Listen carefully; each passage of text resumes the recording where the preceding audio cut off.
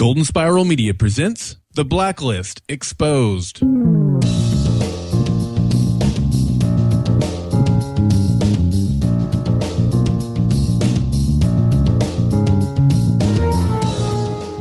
Please return to your seats as the captain has turned on the seatbelt sign for our cryogenic flight this week on The Blacklist Exposed. I'm Agent Troy Heinrichs. And I'm Agent Aaron Peterson. Put your thumbs in the box and your seats in their upright positions. We are in for a bumpy ride.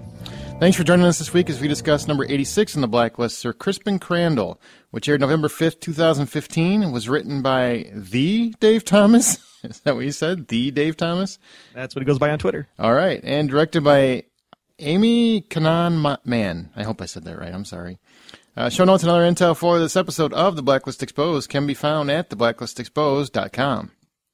We asked, and you responded to our iTunes review, trick or treat, and thanks contest. This week's 10 new reviews. Way to go. Congrats to Ms. Jackie K. from USA and Supreme Soccer Man from USA for being the 5th and 10th reviewers this week. They receive an extra entry into the drawing for the grand prize, a copy of Season 1 and 2 of The Blacklist. This week, reviewers number 8 and 6, see what I did there, will be the second chance winners, so keep those reviews coming. We need another 10 this week. Remember, 40 new reviews in total by Thanksgiving is the target, so don't wait. Get them in today. But seriously, thank you. Kind words all around, and we'll read those later in the show. Now, we asked you last week to answer our profiling question, which was, how will Ressler facilitate working with the director? Man. Well, Neil said, Ressler will try to keep the director out of the loop as much as possible. He should try to do as much as possible while the director's off doing his own secret things. It seems pretty accurate from what I saw. Leslie? How you say that? How would Close you say enough. that? All right. Ressler should get the director drunk and give him a bar of soap. All right. Bill said Ressler will use Cooper as a go-between. Carol said Ressler better not let Aram talk to the director. Aram does not know the meaning of a poker face. Doesn't like the song either. Oh, nobody does. I'm just kidding. I got it on my Spotify. Great answers this week, but we got a doozy for you because we got 2 left before it is over for the fall. So what are we going to do for him this week, Aaron? Well, there is a lot from this episode that alludes to an endgame in this fall season finale, right? Like there's an endgame coming. So the question is, what is Red's endgame to clear Liz? And I still don't think the endgame is going to happen by the fall finale. I say cliffhanger. I don't. I think she's cleared by the finale. I'm still calling it. That's what I'm saying. All right. Well, let's find out what all went down and if we can put a thumb on the situation as we discuss this week's case profile. I knew you'd like that one.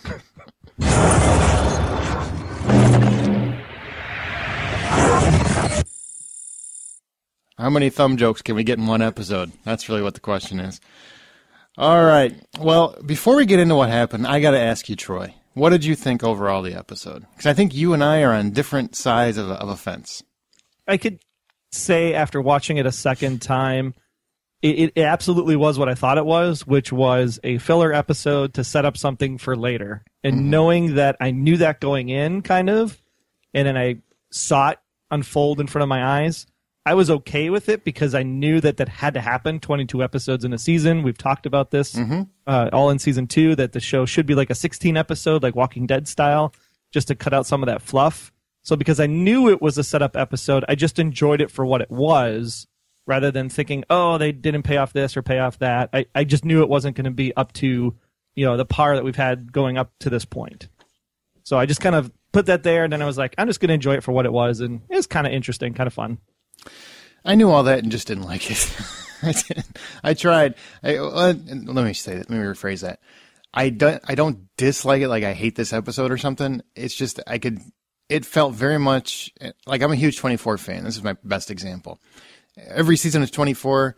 You have 24 episodes, and you always have several episodes, and we've talked about, like you said before, where you always have some filler episodes of we just have to go through the motions to get to the last 5 minutes because that's setting up the next couple episodes, right? That's all this was, and that's all it felt like. And I felt like the plot was out there. At times throughout the episode, I was wondering if it was still the Blacklist, because I'm like, I think this might be Fringe. I don't know what just happened. Are we in Fringe territory? Because it feels like Fringe, and I've never even seen Fringe. Yeah, I was looking to see if J.R. Orsi was on this one because this was a clear kind of really almost an homage to, I believe it was season 2, episode 4 of The Fridge called Momentum Deferred. And where it was talking about cryogenics. And I was like, well, this is really creepy. A little bit. Let's talk a little bit about what the story was. Now we kind of have our take and where we stand in terms of the episode. Death is a process. That's really what the theme of the episode is, if I had to come up with one. Basically, we're following a people freezer airliner in the sky. In the opening, between the music selection and Crandall's aviator glasses, I kind of thought we were in a discotheque to start. It was very, very funky. I have to say, though, that this was a really interesting part of the episode when it started, because as the rumbling was happening, you weren't quite sure where they were, if they were like being drilled underground, if they were in a plane and it was turbulence. I almost thought it was an effect they added because they were talking about his brain and unlocking him from his brain. Mm-hmm. So I thought the rumbling was actually kind of from the perspective of the mathematician, economist, doctor guy that was in the wheelchair or whatever. I thought it was him that was like having like a brain aneurysm or something. So I kind of thought that was cool. And then it was like, oh, we're just in an airplane. Well, I had flashbacks to Clockwork Orange. I had a couple of those. Oh, yeah. But I just came out of the new Bond movie, Spectre. So I had an image of over-the-top Bond villains in my head. So I'm like, maybe they're in a volcano. Ooh, that'd be cool, too. Turns out it wasn't much crazier than that. So, but whatever. Well, we're after Andras Holme. Yeah? Yep. Close enough. Everybody that ever listens, you know I suck at pronunciation. So Andras Holme, I believe. They call him Holme for the rest of the episode. They call him anyway, Holme. So. Yeah, and there should be a drinking game for every time they throw that out there this episode, because there's a lot of Holme going on. But he has pertinent info Red needs for his supermaster plan. And apparently he was taken as a member of Crandall's Ark, gearing up for an apocalypse, apparently they removed the brain. Is that the way I understood it? I couldn't quite tell, because then you go into the popsicle side and their full bodies are intact. So well, that was a separate thing. Those were people that volunteered. Oh, gotcha. Okay. Volunteers were there. They volunteered and signed waivers. They were cool. That is part of his business. But he also was kidnapping geniuses. Yeah, 32 of them. Yeah, I believe 32 of right? them. Yeah, he's building his own little ark, and he's stealing their brains and freezing them. Oh, okay. So I missed that part because, like I said, the episode was confusing a little bit because you're trying to figure out where was the 32 that were part of the ark, and then there's all these other people that are on the ground in the cryogenic freezer warehouse, but then there's the people that are in the same kind of tubes up on the airplane. So it's like, which ones are part of the crab experiment and which ones are part of this new experiment, and that's where it really got confusing for me. Now, you know what this episode was? This was your grandmother without taking her medicine, and she's home alone. That's what this is. It is off the rocker. All over the place. I don't know what the heck is going on half the time. It's very all over the map. Can we mention how once again someone on Red's list that he was pursuing, he didn't actually know who he was pursuing until mid-episode? You know what I mean? It's been like 2 or 3 episodes in a row. I agree. I was trying to watch it on the second watch. Because I think this time he actually knew who Crispin Crandall was. He just didn't realize that he was pursuing Crispin Crandall to get to Holme. So it's a little bit different than last week, where he clearly did not know who Ariok Kane was at all.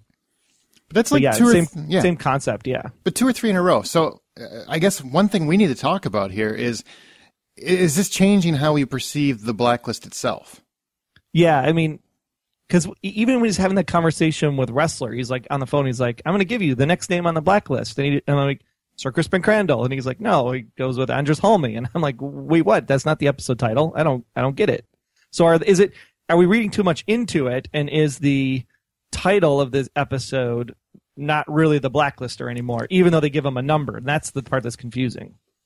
Yeah, it's very confusing to me. And in terms of the Blacklist itself, because I think we've always felt like we had a good handle for what that Blacklist was. This is Red's list of people he needs to get rid of for whatever, right? For various reasons. He obviously has a different agenda once the Fulcrum comes out, but still has an agenda.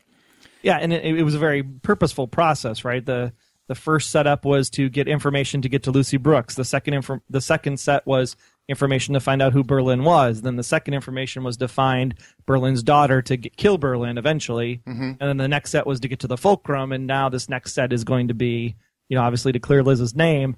But these Blacklisters don't, again, seem like they're people that Red has dealt with on a regular basis, where everything from season 1 and season 2, he clearly knew who he was targeting. Yeah, so to me, it really throws up there. What is the blacklist? Is the blacklist ultimately determined by who gets arrested, or is it arrested? No, dad joke. Okay.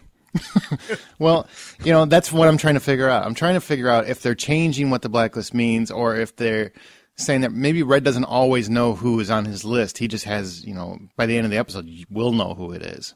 Which kind of goes into the situation with Red these last couple of weeks, because for the first 2 seasons, he's always been the one in control. He's always got, everything, planned out, except for when he got shot. And then in these episodes here, he got duped by Solomon and Vargas, and then he's basically got almost duped again by Solomon on the plane because he didn't even know that they were on his tail. So I think it's showing there's a sense of vulnerability for Red. And the question becomes, what is that vulnerability? Is the vulnerability Liz, because he's just doing this to clear her name and not advancing his criminal empire or his own agenda like he was in the first 2 seasons? Yeah, I'm really curious where we're going to go. I mean, these last 2 episodes are going to weigh in heavily on how we see this, I am sure. And I look forward to that. But let's get back to the main plot of the story, which was very thin in my opinion. But like we said earlier, they were definitely trying to dangle some threads that can be tied up over the next couple weeks. Did you notice this is the second time now that we've talked about preserving humanity, human life? Mm-hmm. We had the guy last year that was looking for, to be able to live forever. And here we're talking about Crispin Crandall doing these cryogenic experiments so that he could basically restore humanity after some great cataclysmic event. And I believe in both episodes they talk about the extinction level events in both episodes. So It's interesting. I'm wondering if there's an ELE event coming in 2017. Well, that's what I was wondering, because 2017 is the date that keeps being bandied about. And I would think with people I've caught glimpses of nods to this idea before. Is that what we're building up to? Are we building up to maybe by the end of this season, there is an extinction level event? Because it'll be the end of 2016. They're going to be building into 2017. I think it's quite possible, man. Which would then make it a perfect pairing for Heroes, because it'd be an awesome crossover with this season that's going on. Yeah, I don't watch that show. I'm too busy living life. So, very religious overtones this week. The Ark. You think? Yeah, a little bit. If there was a nail anywhere in this episode, there would be a hammer all over it. I am serious, man, because it was right on the head. The Ark, Salvation of Mankind, the director's little Bible lesson, where he says he wants to be a priest. We'll talk about that more later. You forgot they came on the Ark 2x2, male and female as well. Yeah, they came on the Ark 2x2. I assume this was intentional. It has to be. I mean, there's no reason why they would make it that blatantly obvious. I mean, it's one thing if you're like, yeah, he's got an arc of people and it's like a bunch of people here, there, whatever. But the fact that he specifically had a male and a female of the same discipline, because they couldn't just marry anybody. It had to be an economist with an economist and a mathematician with a mathematician. Mm-hmm. So he's literally building like a master race for whenever the flood comes, whatever the flood is.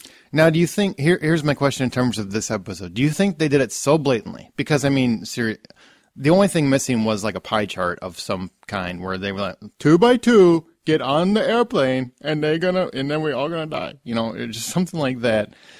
Do you think they did that so blatantly just to make sure that we pay very close attention to the fact that an event is coming and the world is in jeopardy? I absolutely think so. I mean, it was short of a dove flying out the airplane window or something. It was so blatantly obvious that they're truly trying to set up that there's a war or something bigger, greater, nuclear bomb. It could be anything, right? But it's going to be something so catastrophic that there has to be preservation of humanity of some kind, because we've had numerous preservation of humanity stories over the last season and a half. We have. We just had the plant one not too long ago, the food. Right, remember? Exactly. Yeah, so it keeps coming up. Pay attention, guys. If anybody has any theories on where we're heading, I really want to hear them, because I think there's probably clues in here that everybody has missed, and I'm curious if anybody has pieced this together. Do you think this episode was a bit too sci-fi for normal, casual fans? Cryogenics have been around. I mean, you talk a little bit about, I'm going to totally botch it because I don't watch baseball that often, but there was the baseball guy. Was it Williams? I'm trying to remember that, where he was full of that cryogenic stuff. So I think cryogenics isn't too sci-fi, but I think that for the casual Blacklist watcher, and that we've been doing more standardized criminal procedures, granted they're a little bit more graphic in nature, But yeah, to go the sci-fi route and then have a lab in a plane, yeah, it's probably a little bit of a stretch for a casual viewer. That fuel's in the air. Well, they do that now with the military, so that's not too far of a stretch. But the fact that he would want to do that so he doesn't have to land because he doesn't want to get caught, that's a different situation. But is it he doesn't want to get caught or he doesn't want to take a chance of being on the ground when the event happens? Ooh, I didn't even think of that. That's what I thought. One smart cookie. That's what I think of. I think he didn't know when that event was coming. The one thing that bothered me about the episode, because at the end, Red just shoots him, which, once again, I don't understand why he killed the guy, other than he could. No, he killed him because he made a point. What was the point? The point was, you're trying to preserve yourself for later because the whole point is the now. And he's like, oh, but we're not going to gamble with it. He's like, okay, well, let's take a chance on that. And then he proves his point by killing him. You're dead now, so now you're screwed. You can't finish your stuff. But I guess my question is, I didn't hear Red ask the question that I would have asked if I were Red. Well, outside of I would have looked at myself in the mirror because I'm awesome. But the question he would have asked him after he looked in the mirror was, what is the event you're worried about? I didn't hear that addressed specifically. I'm sure Red knows the event, though, because he knows 2017 is around the corner. You think he knows what's coming? I think he's got a general idea, and especially if he has the information from the Fulcrum, because I'm sure this event has been planned for quite some time. All right. It'll be really interesting. I'm really curious where we're going in these last 2 episodes. So let's get into the characters and see what happened this week with our characters specifically and their little sub-stories. Cooper really didn't do a whole lot except he went all scoldy on Tom. Yeah, he kind of stared him down with his glasses. It almost looked like he was trying to, read into his soul. Why did you do this? It felt like a dad lecture. It totally felt like a dad lecture. I'm like, if I was telling him, I'm going to my room, taking my toys and going home. Don't eat at my Chinese restaurant. That's about all I got from Cooper this week. Was there anything else you caught from his character? No, not really. I like the fact that he actually brought out the file on Vulcan, because I think that was part of the things that were missing on the first pass.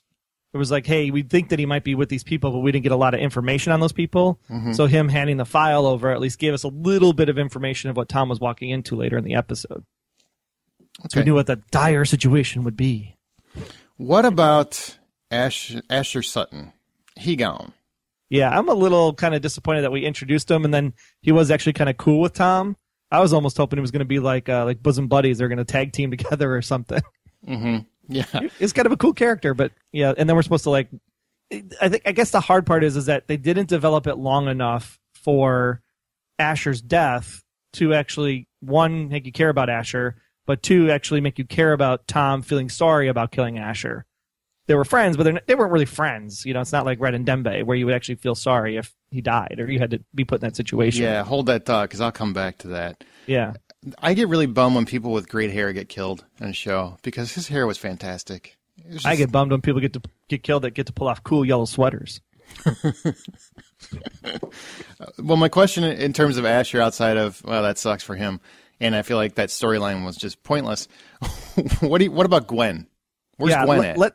Let's talk about Gwen because Tom spent a lot of time making sure Gwen was safe. Mm-hmm. And I still say that there's something that's going to happen there because Tom's either going to come back and say, hey, they killed him. I did everything I could. And then Gwen's going to come running to Tom. And I just think there's going to be some issue with Gwen and Tom and Liz and some triangle or whatever going on in the future.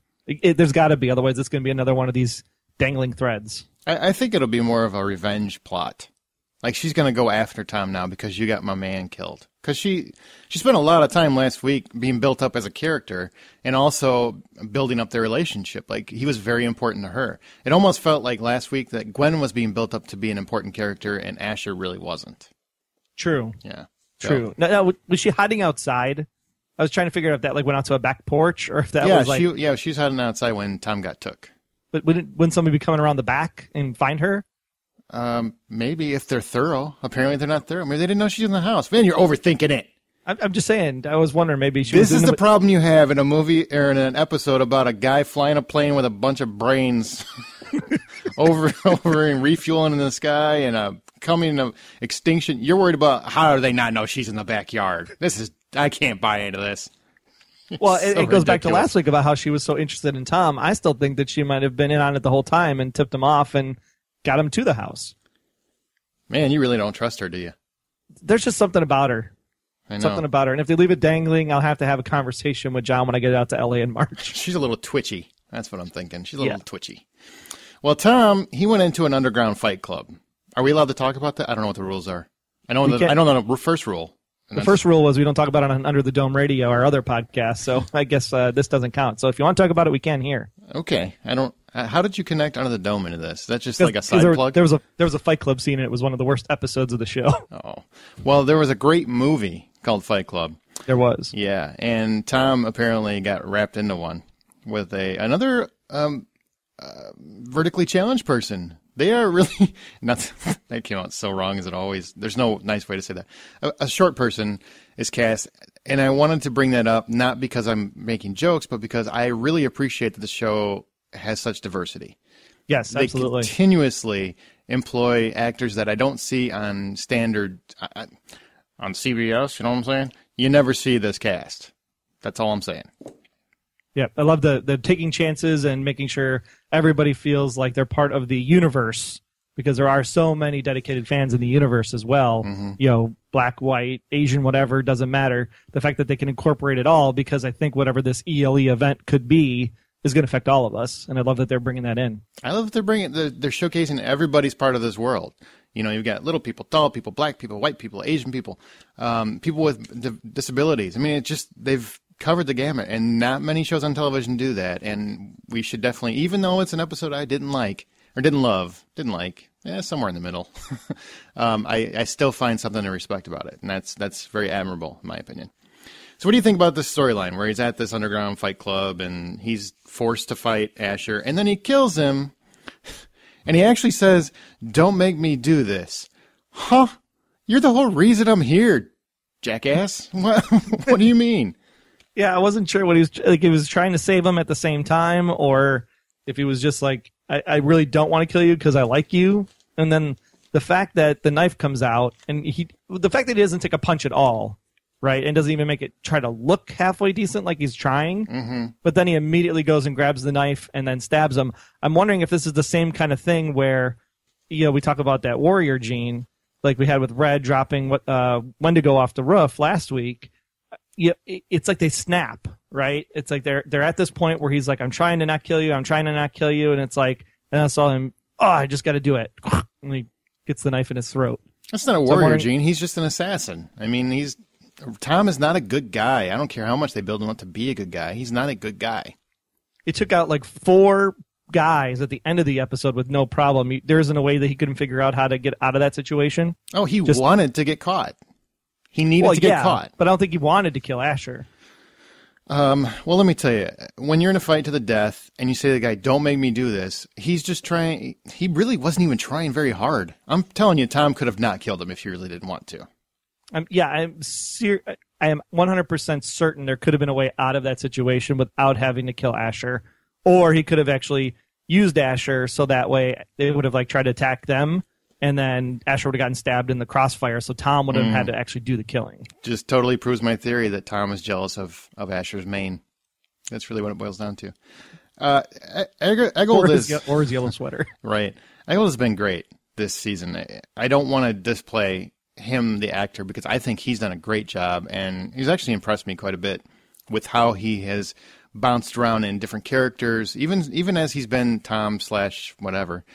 He has remained in character whatever the part was required, or whatever was required of the part, I should say. Yeah, he's actually like I liken it to Fringe with John Noble's character, where he's got to play almost 3 different personalities.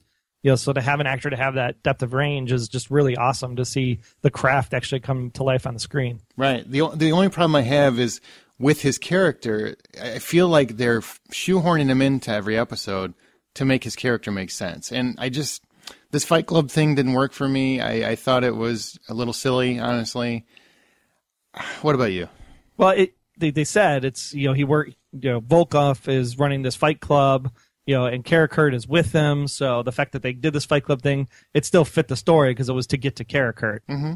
Maybe a little bit contrived on how to get to Karakurt. Maybe it could have just been a drug smuggling ring or something. But the fact that they end up bringing Asher versus Tom together, that's either contrived or brilliant because we don't see the master plan behind Gwen. I guess you could look at it either way. I think Gwen's going to really play into everything as it comes out. I'm hoping, because I don't think you spend that much time on developing a character and then just drop her, right? I guess so. Yeah, I mean, you don't sound convinced. You go back to Vanessa Cruz. You go back to Gina Xanatakos. I mean, there's all these like dangling chads of females. So what if it ends up being some giant female criminal crime ring? Because they talked about making Ocean's 11 with all females. So maybe we're coming to something like that. That is an extreme connection, which that's full Heinrichs right there. All right, now let's go to Aram. Did do a whole lot, just a lot of psychobabble. I didn't really get a whole lot of his character this week. You? Nope, nothing. Okay. Nothing. Marvin Gerard returns. Woohoo! So he's still, Fisher Stevens still out there kicking. He's still part of the master plan. What the heck is the master plan? And that's what I'm trying to figure out. Was there, when they said, we can do this if we hit all the green lights, was it more things, or was it specifically like, oh, hey, homie's got all this money for the director? No, so I we've think actually found that part of the fulcrum, or is this just a piece of the whole puzzle? Oh, no, I think Gerard is a piece of the puzzle. Like, he's looking at the final game, and this was a part of it. They had to get into this bank. They had to orchestrate this bank robbery so they could get, drop the thumbs off and get the money they needed so that they had some leverage on the director and move to the next phase. So I think he's part of the long con. I'm just kind of trying to figure out what this long con could possibly be. Yeah, no clue. Yeah, not me either. I tried to guess all season 1, and I never saw Lucy Brooks coming. When he's like, "No, she's your wife," it's like I knew Tom was bad, but I didn't realize Lucy Brooks was going to be bad. That was kind of a over the head kind of thing. Yeah, I think where they end up is going to be different than where we think they're going to end up. So it should be fun. Should be a fun ride. Next couple episodes, man. I'm really looking forward to it. Dembe. And that's what keeps you around, right? Because if they hit you over the head and you're like, I never saw that coming, then you're in for 4, 5, 6, 7, depending on how many seasons they go. Yeah, that's true. Dembe seems like he heals really fast, honestly. Yeah, he does. Miracle blood. Miracle blood. Miracle, if you watch Arrow. That was pretty funny. But outside of that, he's in heal mode. He didn't have a whole lot going on. No cool Dembe moments this week. But I did have some favorite Samar moments. Not just the odd little shifts and looks she was giving Ressler here and there, but her low-cut shirts are back. Thank you. Thank you, science. And I wanted to know, did you catch the director gawking down her shirt? The first time through I didn't, and then I saw you type this into the show prep document, so when I watched it the second time, oh my gosh, was that blatantly obvious. Wow. I was like, I don't know if David Strahan did that on purpose, but if not, I totally understand where he's coming from. I feel the same way. I feel like a dirty old man too, David. I understand. That was odd, and I know that's funny to just focus on her wardrobe. But she wears sleeveless shirts with bulletproof vests. Who does that? She wears sleeveless shirts going to a freezer. She is not holding up to dress code, man. I'm telling you. She has a pass from the FBI. She's got a waiver or something. I don't know what's going on. Anything else from Samar this week that you found interesting? Just the continued dynamic between her and Ressler is very interesting to me. Just to see where that relationship is going to play out. I still don't know, and it's interesting to find out how she's interacting, knowing that she's still on Red's payroll. So the maneuvering she has to do, I'm wondering if there's something else that's going to be paying off for her. And how do you mean? What do you think? So Samar, I think that there's just something about her, her all season to me. Whenever they're working on these cases, it seems like she's thinking either a step ahead or she's thinking about a connection point. She's just seems to be deeper in thought about these cases than she probably needs to be. And that, for some reason, that just sits in the back of my head, that's got to pay off at some point, is what I was trying to say. I got you. Okay. I'm curious, because I have said this all season, that I have some concerns on if Samar's on the up and up. I think she's got a duplicitous side going on. I think there's going to be a little bit more coming from her throughout the season. I don't know if it's going to come in this first portion of the season. I think it'll be in the back half. Duplicitous as in she works for the Cabal, or duplicitous as in she works for Red and doesn't really care what happens to Liz? No, I think there's something with the Cabal. I really do. I don't know why I think that. I think just a couple looks and nods that she's given throughout this season. I hope I'm wrong, because I really like Samar, and I'd hate to. Well, I'd still like her. Who am I fooling? I like bad girls. That's okay. She could be as villainous as she likes. All right, Ressler, still the White Knight, as always, trying to do everything by the book. But he does, by the end of the episode, finally have evidence that the director helped facilitate Solomon. Do you think this will actually help him? No, not at all. Why not? Seems too easy. Yeah, it does. It feels a little too on the book. And Samara doesn't feel like it's going to do anything either. And remember, the director's at the task force. So the director could always say, oh, no, well, it was the task force's leak in security that actually allowed this information to slip out for Solomon to find Red and all these other people. So it wasn't our group because we worked out of their facility. Exactly. I like that he's trying to navigate around the director, which I think is kind of what we thought would happen, right? Oh, absolutely. Yeah. The hanging up of the phone in the beginning was a little bit too abrupt, I would say. Yeah, hey, what's going on? I don't know what you're talking about. And then he's like, well, yeah, of course we're working with Reddington. It's like, well, you just hid the fact that you were working for him, but then you told him you were working for him. It's like, okay, whatever. Well, he got busted. Yeah. I mean, he got busted. He's not a good liar. He's a White Knight. He is eternally a White Knight, and that's why I love him as a character. He's a White Knight. He's the only character that seems to continuously do what's right. I respect that. I can tell you this much. With all the people that are hacking into the FAA control system to find planes, and I'm getting on a plane later today, I'm a little nervous that my plane might disappear from the grid. I'm nervous that your brain will be gone. I know. Because I'm not going to remember all this stuff. Who am I going to call? Who's going to come up with crazy theories? It's not going to be me, because I'm going to think normal. Mr. Solomon, we found out the director is working from his own angle.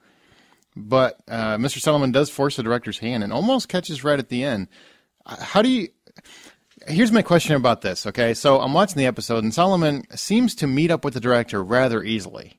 Well, they're on the same payroll with the same group, so it's pretty standard that they probably would get together, right? No, I'm saying in terms of, okay, you're Ressler. Like, say you're Ressler. You're working at the post office, /FBI. And you realize I got to work with the guy that is assumed to be working directly with the head of the cabal, right? Like he is at the epicenter of this whole thing. Would you ever let him out of your sight without somebody following him? I suppose I would say no, but at the same time, I know that they're the CIA, so even if I had a guy tailing him, he'd probably be dead before I ever knew that I was tailing him. True, but I mean, you at least make the effort. And it just seems like, I don't know, the way that it was shot, and I watched it twice, and I'm like, it's kind of, I still feel the same. It almost felt like, what, did you just like slip out the back and you just met on the marina, behind the office, or what? I mean, I just felt like somebody would be following him, especially if you're so concerned about that was the science fiction part of the episode that I was trying to figure out, because I swore the director had a teleporter, because he was like in DC, and then he was somewhere else talking to Solomon, and then he's in the car, and then I'm assuming that the safe deposit box and the restaurant and all that was happening in Montreal. Mm-hmm. So how did the director get from DC to Montreal in like 2 minutes? 24 time? 24 time. Logic, yeah. Mm-hmm. 24 logic applies here. That means we can get anywhere in the world roughly 8 minutes. Commercial break. Commercial break. I don't look too much. I mean, I get what you're saying, but it's not a real-time story, so I don't really think too much about it. But the one thing I do want to say is if you really look at these first, what episode are we on? 5, 6? 6, okay. These first 6 episodes, if you really look at them, we have lost a big chunk of time. I mean, I think it's meant to feel like it's only been a couple of weeks, but if you really take each episode, it should be about 2 months, maybe. It's a good possibility. My personal theory. We just have to take a look at Liz's roots and see if the brown's coming back. That'll give us a clear indicator. That's true. The director, finally, somebody called Ressler out on helping Red over and over and over again. This part made me happy. Well, is he helping Red or is he helping Liz? And because you're helping Liz, you're helping Red by default. What's his motive? Which one is he really helping out? I think Liz is the motive, but every week it feels like Red's calling him, Ressler's saying, I'm not going to help you because I'm going to catch you, and then he ends up helping him anyway. And yes, he does end up catching a bad guy, but I think at some point somebody would have to call him out on this, and I was just glad that someone finally did, even if it is the guy we don't like. True. But he gets a chance to interrogate a suspect with no eyes on him, recites a little Bible verse, properly, I might add. I believe it's the Pulp Fiction verse he was dropping, and he just dropped it correctly. Yep. And admits to wanting to be a priest at one point. Are you surprised by any of this? The priest thing was kind of an interesting. I was kind of like, huh? That's kind of different. Yeah. I was like, I wonder why he wants to be a priest where he's trying to do good in the eyes of the Lord, and now he's this sinister member of the cabal, which is interesting because then it was like, okay, well, if this is a stretch. This is full Heinrichs here. But if he wants to be a priest or a bishop or whatever you want to call it, a member of the clergy, then, and they have this cabal, it's almost kind of like old, like 1400s early Catholic Church and all the conspiracies going on there. So I'm wondering if that might come into play with all this religious undertone.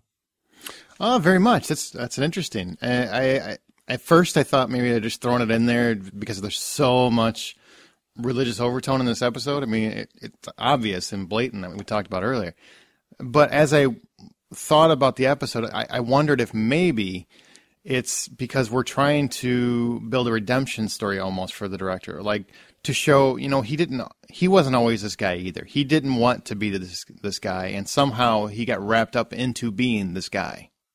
Yeah, and that fits like all the other characters, right? Tom didn't want to be who he was. The major just picked him up off the street and turned him into that. Red didn't want to be who he was. He was forced into it.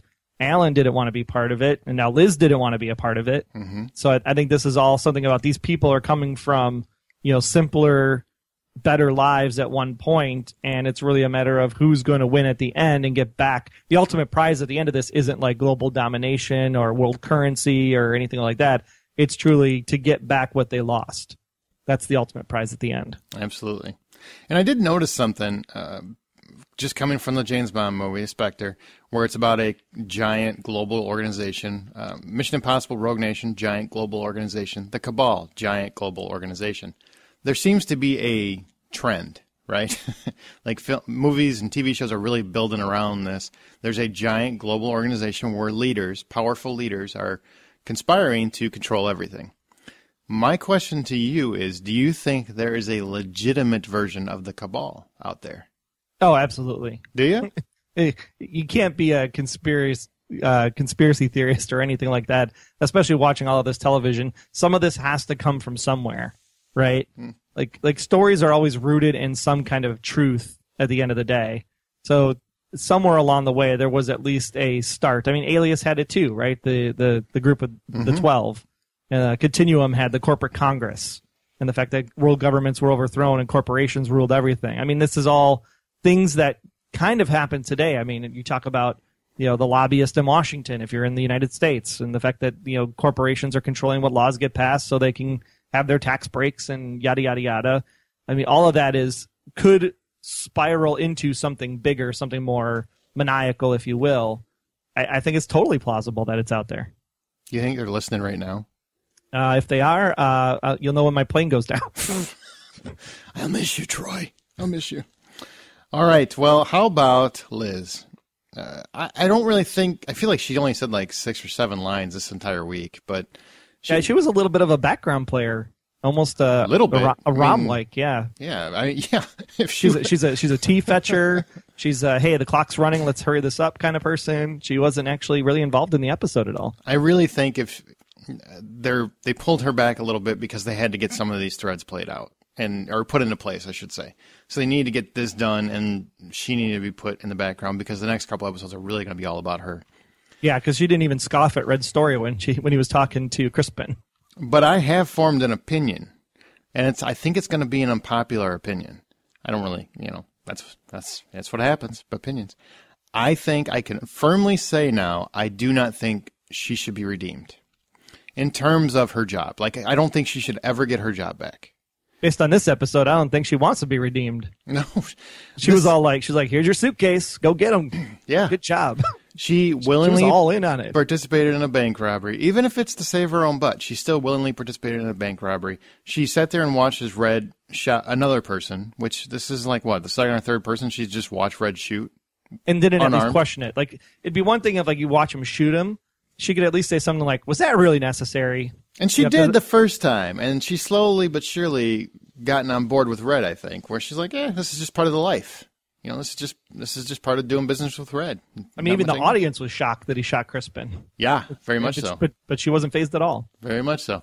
So for me personally, as a viewer, I have come to the conclusion that she should not be redeemed in the I think she should be cleared of the terrorism because she wasn't a terrorist. Right, the Urea bombing, correct. But she should never be employed by the government again. I don't see a single way. I've thought for the last 24, 48 hours trying to come up with a scenario where I could justify believing that she would be reinstated.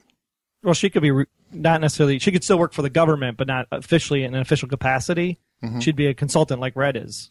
Well, they do that all the time. Yeah. Well, do you see any scenario where she should be employed again as an agent? As an agent? No, not at all. Do you think, in terms of the show, not just your personal opinion, in terms of the show? Yeah, regardless of anything she's done in season 3, she still shot the AG. Cold blood. You're done at that point. That's all you. That's what I'm saying. Unless you believe the JFK theory, but the magic bullet. I don't think anybody does. No. The magic bullet. That's a fan really trying to make her clear. That's a thing that just makes salsa. All right. Well, we didn't have a whole lot with Liz, but we did have a lot of Red. We found out that he will even buy a restaurant to get an inspector in line. Can you explain this storyline to me a little bit? I got a little I am misguided. super confused. I couldn't. Someone said that the pastry chef was his daughter. I think it's his girlfriend. I thought it was his mistress. Yeah, that's what I thought. I thought it was somebody he was in a relationship with. Because, he's trying to keep her happy. And so they're doing this construction and making it happen and all this other stuff, right? And at the end of the day, all they want to do is just knock out the wall to get into the next room. I figured this was going to be something bigger, like they were actually going to construct the safe deposit box and then literally make it look like Red stole it, send a video to the director. That's what I thought, yeah. It was like, I'm confused. I'm at a loss for words because I'm so confused. I thought it was going to be like Now You See Me, where it's all just an optical illusion. And instead it was just a bank robbery. Right. I didn't lead at all where I thought it was going to go. I really thought it was much more involved like you did. And it turns out not so much. But I do like that he would actually go buy a restaurant just to buy this guy. Well, and the thing here is that at least you can say that the show writers and runners and everything, it's consistency, right? Mm-hmm. Because in this case, it was consistent that I thought one thing and it was something else. The part is that sometimes that works off and you're like, holy crap, that was awesome. Like the twist with the gin, right? But in this case, it was like, holy crap, that is really lame. And I feel like we're bagging on this episode a lot, and I'm sure there's some people getting really turned off by that. And I apologize, but you have to call it like you see it. You can't just praise every episode if it doesn't deserve the praise that you're giving it. I don't think. And I think we're just explaining the problems that we had with the episode and the things we liked about the episode. There's a lot of cool stuff in this episode as well, and a lot of stuff that is building that I think is going to pay off great. Like the cool thing was when Red turns over to Marvin, and he just kind of like does that slow head turn, and he's like, "Well, don't look at me. I didn't know that was going to happen." Oh, that was a great moment. That was such a great moment. But he did. He stages a bank robbery, kills Crandall, uses a couple thumbs, takes out the director's finances. Do you think this is a good plan? Do you think this plan is actually going to pay out? This plan was perfect until one final flaw actually happened, and that's whenever you go into a bank robbery, you remove your shoes. Got to go in your socks only, so you don't leave any footprints behind. Well, you think that's going to do anything? Well, the director obviously knew that he was there. Well, I think he knew he was there because there were thumbs in his safe deposit box. I think that was a tip, too. Literally, tip of his thumb, yeah. Oh, there we go. I mean, yes, the boots might have given it away, Troy, but I think the thumbs gave it more away. Would you just pee yourself if you open a safety deposit box and there are a couple thumbs in there? I'm just sitting there going like, whoa, that's different. So, if we're understanding this correctly, the Crandall stole Heimel. What is his name? Homie. Homie? It's not Homie. Halmy. Okay. Halmy. You think as many times as they said it, I have it memorized by now. So Crandall stole Halmy and had him in his plane, and that's why the director couldn't. Like that was director's. How was he ever going to access his finances otherwise? Yeah, I think that was the issue. Was that Red knew about Halmy, probably from the Fulcrum. The director was using Halmy for the finance hiding, and something happened along the way that Halmy got captured by Crandall, and because of that, that's when everybody was like, we can't find Halmy. So then they had to start working through to find Crispin too in order to get to Halmy. Okay, is how that kind of all tied back together. Well, you would think the director would be keeping close tabs on Halmy if he has access to his entire escape fund. But he's been so concerned about Ressler and the Cabal and Solomon that he got maybe sidetracked, and Crispin picked him up like a day or two ago, and he just didn't have a way to keep an eye on him because there was no need to keep an eye on him previously. Oh, okay. Fair enough. Fine. The final line, which he says on the phone in front of a sleeping Liz, is, "I'm going to bring this whole damn thing down on you, Peter." And wait, let me see if I can do it in my best Red. "I'm going to bring this whole damn thing down on you, Peter." Not very good. Not very good. and when I do... There you go. "When I do, your own people will beg me to kill you to stop the bleeding." It was just a great line all around. I think it just shows the strength of Red coming back. Because as we were saying, that Red seems to be kind of duped over the last couple of episodes. Now we have Red kind of reasserting himself. Well, I guess my bigger question is, so he does that. He goes through all of this. This entire episode was about getting this money so he had leverage. And that leverage doesn't work. So is it pointless, or is it still going to come into play? Oh, no, it worked. You could see the director sweating on the other end. He's just trying to craftily work his way out of it with words. But he knows he's on the end of a losing battle. Very interesting. We're going to see how this plays out. Now, do you think there's some theorists out there that think that Red was actually, he made that call in front of Liz, even though she looked like she was sleeping. He made it in front of her in the hopes that she hears it, so he continuously buys her trust. I suppose you could reach there if you wanted to. I mean, they're on a plane. There's not much else places you can go that he wouldn't have been out of earshot anyway, even if she was awake. That's true. It's a bit of a stretch, I think. How much money do you think Red has? Oh, a ton. Oh, what's a ton? Like a billion? I don't know. He got whatever the poachers got from their ivory collection from killing all those elephants. So that's true. Well, is there anything else you got from this episode? No, I'm just glad it was. I was a little disappointed in the whole telegraph exactly what happened, but then it was kind of cool that he actually did telegraph exactly what happened at the end in the fight scene with to getting to Karakurt.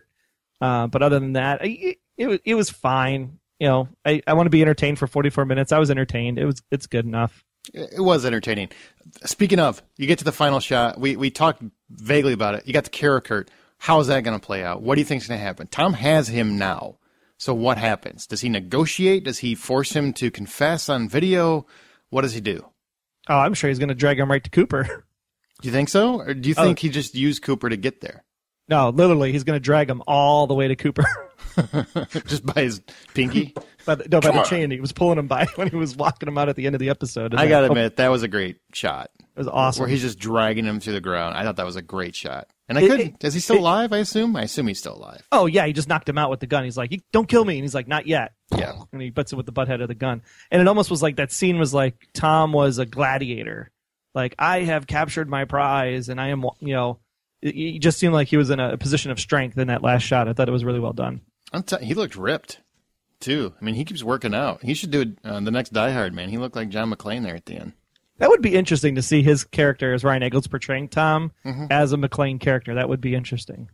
I would watch that. Do a spinoff. I would. Then it keeps the whole Liz and Tom relationship dead in the dirt, and you still get Ryan because I really like his performance. I think he's a great actor. Great actor. Yeah. All right, well, remember, there's a little bit more of the show left, so hold tight. Remember, be sure to download the Blacklist Exposed app for iOS and Android, and be sure to go even deeper into the mystery of Red Reddington by visiting our partner Blacklist sites, theblacklistnbc.com, that's theblacklistnbc.com, and as well as see the weekly post for Clearing the Red Tape in our Facebook group to go even deeper into this episode. Yeah, now those iTunes reviews we promised. Just want to say a quick thank you again to Supreme Soccer Man, said great podcast. The Bobster 911 from the USA, awesome podcast, great to hear others' thoughts. Bonal Dulu from the USA, fun, insightful recaps. I think that's Bo and Lou. Bo and Lou. Yeah. You can read it that way too, I suppose. Need some hyphens in there. Yeah. Peaches.Flossberg, which they used a period, so that was helpful. Excellent podcast all around from the USA. Then we had, I'm never going to do this one, Alki GDGD from the USA said that this is their favorite Blacklist podcast.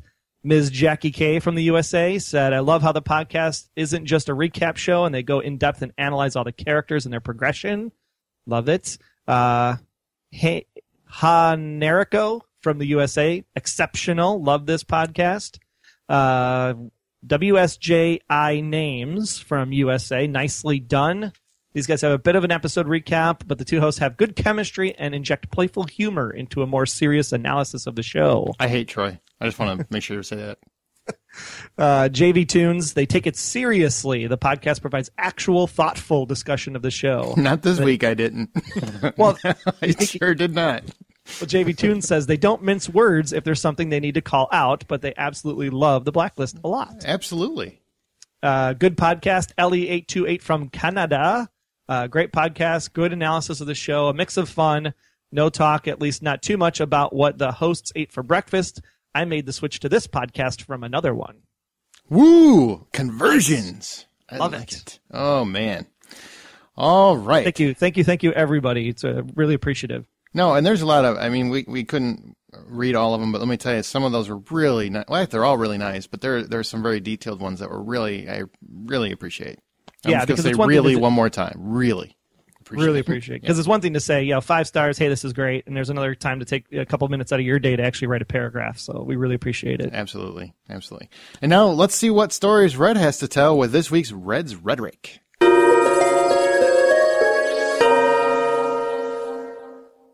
Apparently you were all hunting elephants last week as Red Poacher won with 67% of the vote. Our first story this week comes when Red asks Crispin if he is a gambling man. Are you a gambling man, Crispin? No. I abhor casinos. Yes, well, I would agree with you there. But perhaps you're familiar with the old saw, you can't beat the house. No matter how many poor souls you turn into popsicles, the fix is in. The world in which you awaken will be one incapable of sustaining human life.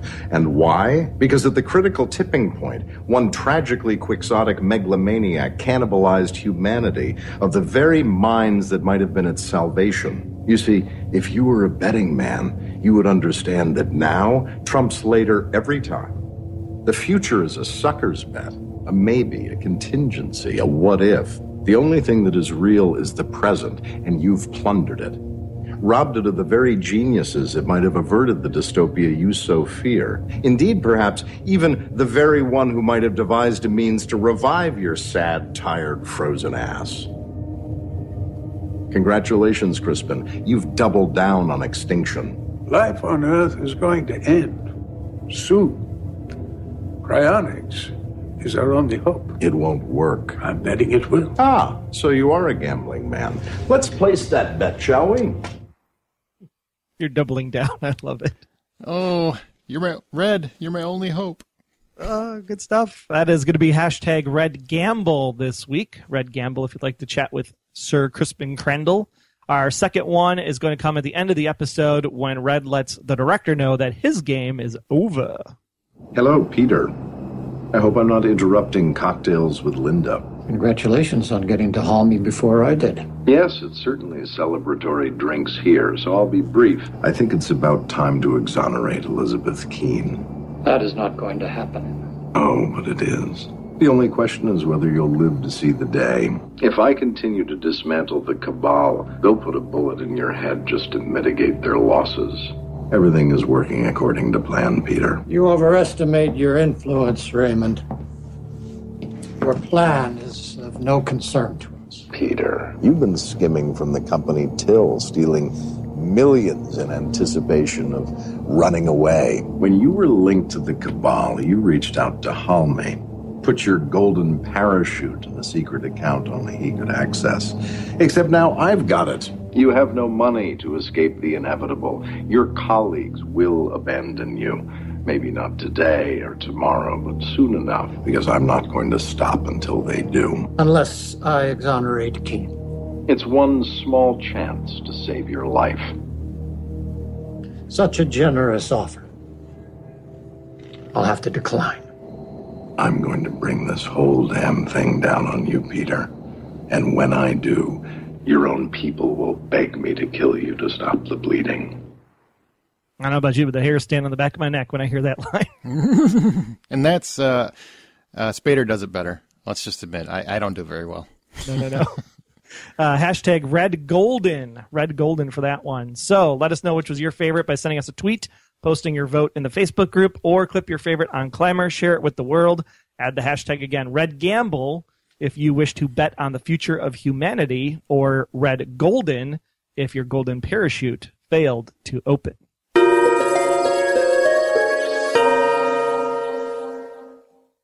Special Agent Intel. Let's find out what you all thought of Sir Crispin Crandall with our Special Agent Intel. Saul thought the episode was rushed. I got lost. I could understand that. Yep, you're in the same boat with the money people. Teresa Todd. It's a good episode, but I'm concerned Tom is going to mess up things with Lizzie and Red. That's a no-no. The Procrastinator. I see what you did there. It's hard not to like... I am Diego. Say that. Eddie Gathegi. Thank you. It's all in Twitter lingo, so I can't read it right. It's hard not to like Eddie Gathegi. Solomon. He's a scene stealer and a terrific foil, and obviously a much better pronunciator than I am. Follows it up with, do you guys actually speed up time when we watch these episodes? I swear it started 5 minutes ago. Yeah, it does seem to clip along pretty quick, and I think Daniel even alluded that to his interview, if you haven't heard it, back on episode 30. That they don't have those typical beats where they're waiting for the DNA results to come back, so they can just cut. So it just keeps the pace of the show going. Yeah, the pace, even an episode I wasn't a huge fan of, I mean, I still felt like it moved at a good clip. And a lot of the issues I had the first time, I didn't have as much the second time. So I don't want to come across like I'm poo-pooing, and I feel like I have, and I don't like being that guy, but stuff you got to call out. T, just goes by T. Episode great when Red and Liz are on the screen. Hard to follow. Turned to football when Tom came on. Boring. Ouch. Ouch. I think that's more a product of the storyline, not so much the actor. Yeah. The Lone Gunman 95. When Red and Liz were on, yes. The other parts were lacking something. Maybe, Red. Matthew Jeffers. Crisped to perfection. Short and sweet. Yeah, short and sweet. Brendan Williams. This episode was fantastic. Awesome music. Kept you on the edge. Went by so fast. Now, real quick, all those variances and opinions, there's it was okay and it was great. What do you attribute to that difference? I think it depends on what you're looking for in the show when you're watching it. There's the people that are like, I want the mythology only, right? Mm-hmm. And then there's the other people that are like, I want the Blacklister to be super cool. And then there's the other people that are like, I want this Blacklister to be part of the mythology. Mm-hmm. So I think depending on which camp you're in, depends on how you like the episode. It's a good argument. All right, we got one more, Troy. Yeah, Suzanne said, the Blacklist has been a pure adrenaline rush for episodes 4 and 5. That's how I like it. I suppose it's good to slow things down every once in a while as long as the story remains captivating. Episode 6, however, didn't captivate me till the very end, and even then it fell a little bit flat. Hope things will speed up for last 2 episodes before the fall break. Seems the writers are deliberately trying to show us that Red isn't always right on top of his game. Last week we saw Red totally duped by Slimeball Vargas. Honestly, was disappointed to see Red let himself be put into such a dire situation with not much wiggle room. It'd be cool if there was a Blacklister named Wiggle. Just saying. I was disappointed in him for the first time. Red also took a misstep with the building inspector in episode 6. We all expect Red to be the intellectual winner. I'm not sure I enjoy seeing him so vulnerable. In the end of episode 6, Red is back in control where he always belongs. In regards to Tom's journey finding Karakurt, it left a little bit more to be desired. All that work, and he essentially catches the guy with very little effort. In fact, we weren't allowed the aspect of surprise on just how he would capture Karakurt because he narrated the whole thing before it happened. Boo. Just way too lackluster. And poor Asher. And why are we supposed to care? We didn't even know him. Ouch. Valid points. Except the Red thing, I will disagree on that point. I like a little vulnerable in my lead character, even if it is, if you show somebody that never has a weakness, I have a hard time believing them. If you show me some vulnerabilities along the way, I can get behind them a lot more. Even Superman has kryptonite. That's right. Everybody's got to have a little something. All right, we had a voicemail here from Neil. Hello, this is Neil from Bowie calling in for the Blacklist Exposed, episode Sir Crispin Crandall. Another real nice episode here. Tom went back on his word to protect that kid, but he did manage to get Karakurt, and that was a really nicely played sequence there where he outlined what he was going to do, and then it happened almost close to exactly what he said. Another highlight was the look on the director's face when he heard about Red taking those thumbs. I mean, he was just great look-a-worry there. It's good that Ressler has some evidence. One thing which I hate about the promo department is whenever they say, this next time is the last episode before the final. Why don't they just say there's 2 more episodes left? Anyway, that's all. Looking forward to the podcast. Matter of fact, I agree with you. I love Neil. And Neil, I hate when they use penultimate, which means like the episode before the last episode. Because it's just like, huh? Most people don't even know what that word means. Stop using that. Just call it a fortnight or something. Yeah, just stop being so complicated.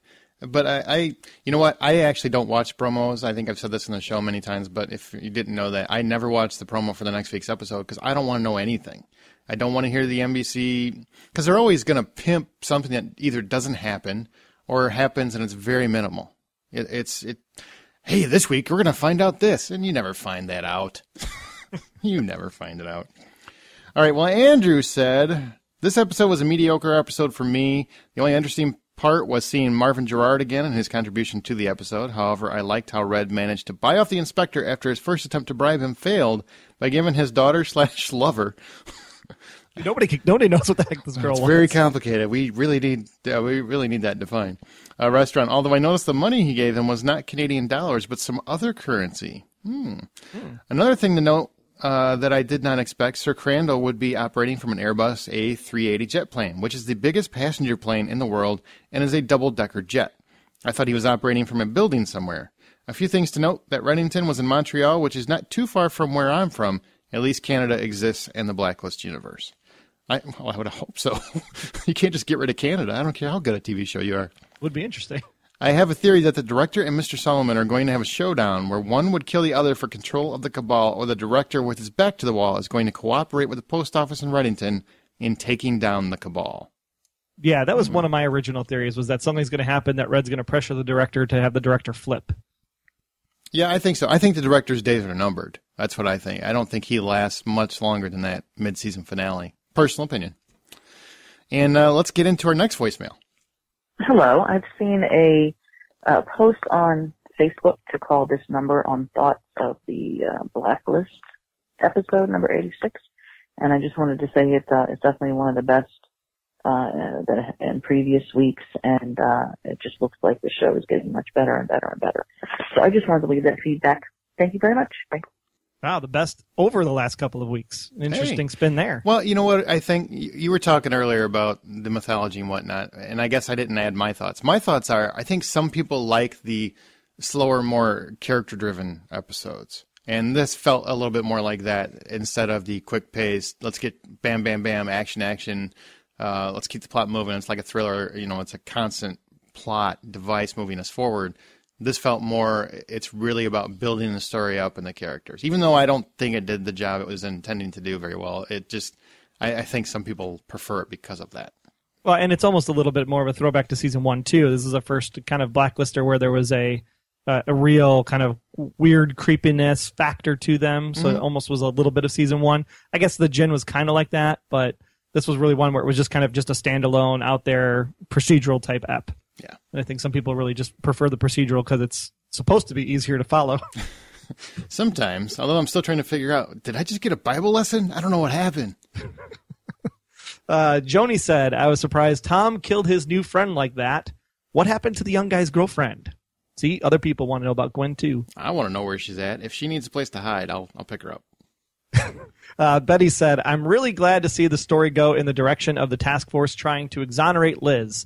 I love the part 2 when Red got all of the contents of the director's safety deposit box and negotiating power he now has over the director. Agree. Terry said to close it out, I loved last night's episode. I don't get when people complain that there is not enough blood and guts. Sometimes I find it's necessary to slow it down just to get the story told.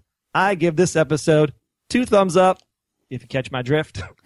Well, that was a fabulous scene. I see what you did there.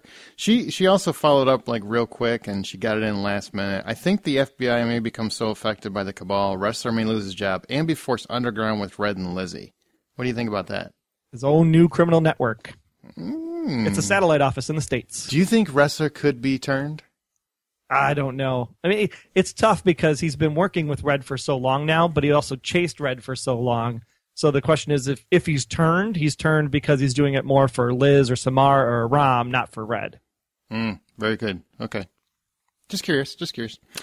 That's going to conclude this episode. Be sure to follow us on Twitter this season at The Blacklist GSM, where we live tweet during the East Coast feed, and we use the show's hashtag, The Blacklist. We also have a Facebook group. Just search for The Blacklist Exposed and join us for the fun. Intel from you is what we want, and we have a few ways you can submit intel into the agency. You can interact with us on Tumblr, Instagram, Clamor, or as always, visit theblacklistexposed.com. Remember, The Blacklist GSM is the handle. Wherever you look, that is where we will be. All right. And you can also subscribe to the podcast in iTunes and leave us a review.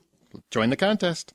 Or listen from the website. If you're really on the go, though, make sure you download our app for iOS and Android. It's powered by Spreaker. It's a great app, and it works fantastic. You will also find all the intel and analysis about this episode for Sir Crispin Crandall by visiting theblacklistexposed.com. Before I depart, I also want to mention that Troy and that sexy voice you hear at the very beginning of the episode, Daryl, both popped on for Remake This Movie Right, which is coming out, I think, in a couple days for Big Trouble in Little China. If you're a fan of that movie, you should check it out. You get to hear all three of us finally. What website is that at? RemakeThisMovieRight.com. Awesome. Can't wait to hear it. Big thanks for listening. Oh, I'm sorry. I was just going to say, yeah, and don't forget, we still have our profiling question for all of you out there. Which is, what is Red's endgame to clear Liz? Can't wait for your answers. We'll see you next week. Until next time, I'm Agent Troy Heinritz. That's at Troy Heinritz on Twitter. And if you want to learn more about me, just visit, about.me/Troy Heinritz. And I'm Agent Aaron Peterson. You can hear me talking about movies and TV on the Hollywood Outsider podcast, as well as Remake This Movie Right. We are available at thehollywoodoutsiders.com or on Twitter at H_outsider. Be sure to subscribe, download the app, submit your feedback, but most importantly, keep yourself off of the Blacklist.